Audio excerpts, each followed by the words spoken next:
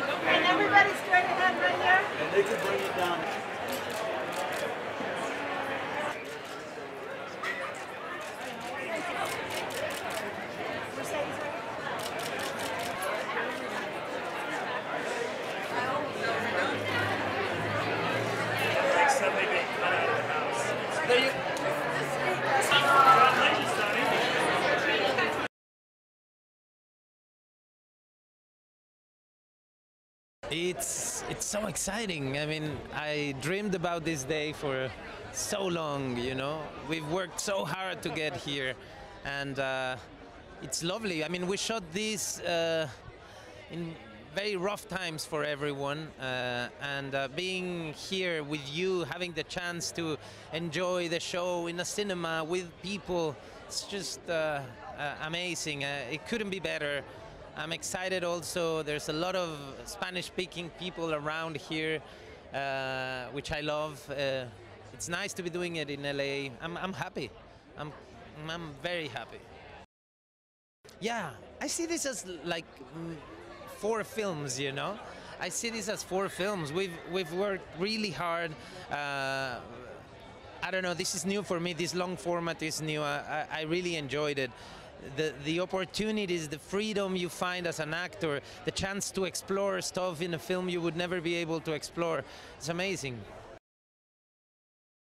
Tony Gilroy is such a brilliant writer, and he really created this huge world where characters intertwine, and with that you're able to explore your character so much more throughout the 12 episodes. And I feel like, especially with my character, I feel like who you meet at the beginning and who you end up seeing towards the end of her journey is a completely different character, and I could say the same about every single character. It's pretty thrilling to have the galaxy far, far away come here and be so near to all of us here in Hollywood, California. I'm really excited to see the premiere tonight. Well, I mean, what Tony Gilroy did with this beloved story of Cassian Andor, who I think is one of the more beloved characters from the franchise, is really dig deep, show an emotional core to him and all the characters surrounding him that I think will feel really fresh because it really goes to the complexities of what does it mean to become someone that's willing to sacrifice everything for the rebellion, and that's the story he still had to tell, and I think he pulled it off, and I think they've got a great adventure in store for them. It's so exciting for me. I actually have a photo. It's a shame I haven't got my phone on me. I've got a photo on my phone from 1983 of me dressed as Darth Vader after seeing Return of the Jedi. It's the first movie I ever saw. I have felt an affinity with the dark side from that age, you know, from the age of 6. I'm still going. So it's an unbelievably special moment for me. It feels like my life's come full circle, you know. And a lot of people will say Rogue One was like a sort of, almost like a wartime thriller, like a wartime action movie.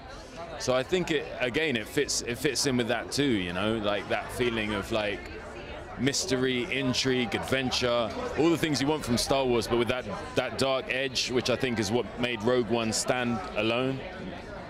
It's perfect in that respect.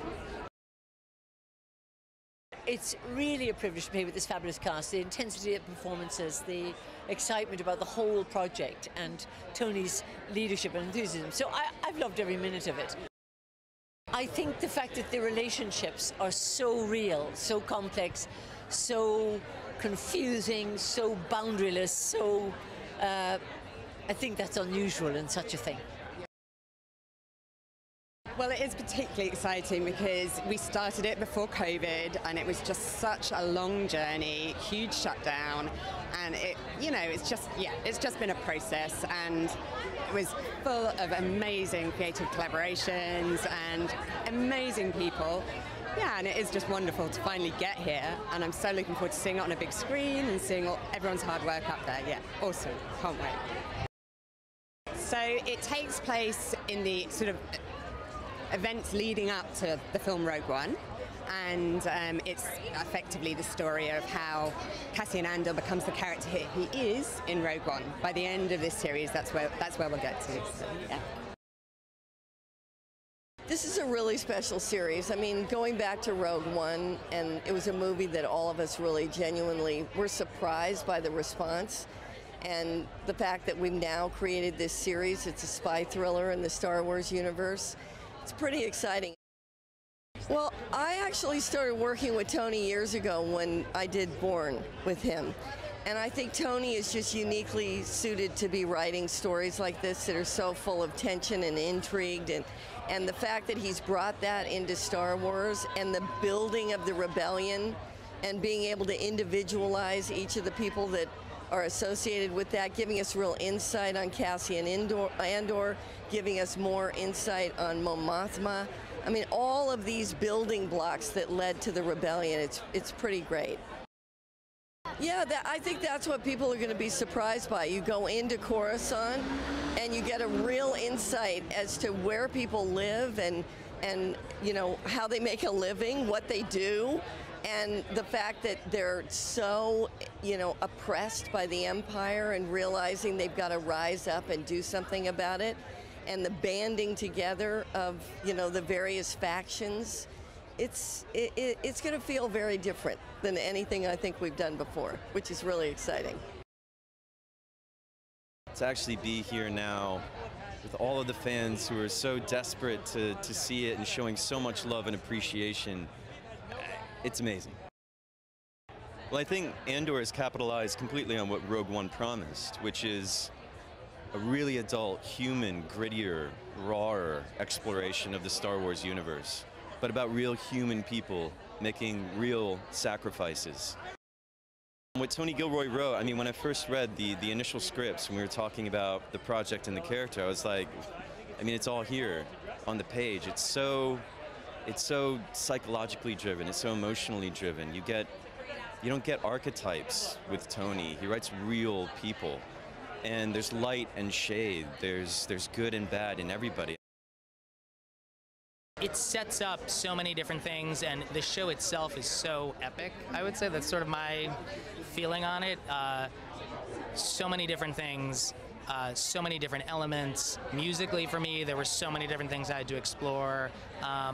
And everybody gave me a lot of freedom, which was really wonderful. You know, from Tony Gilroy, Kathy Kennedy, everyone was fully supportive the whole way. So there's a lot of new themes. You know, I really, I'm very enamored of a lot of the stuff that we did, and Tony and I worked every single week for literally years on this. So Tony lives about 11 blocks from me in New York City, so we spent a lot of time together, and you know, it's really a lot of hands-on work. You know, every episode has its own musical feeling. You know, there's a lot of, as we proceed, things are constantly evolving.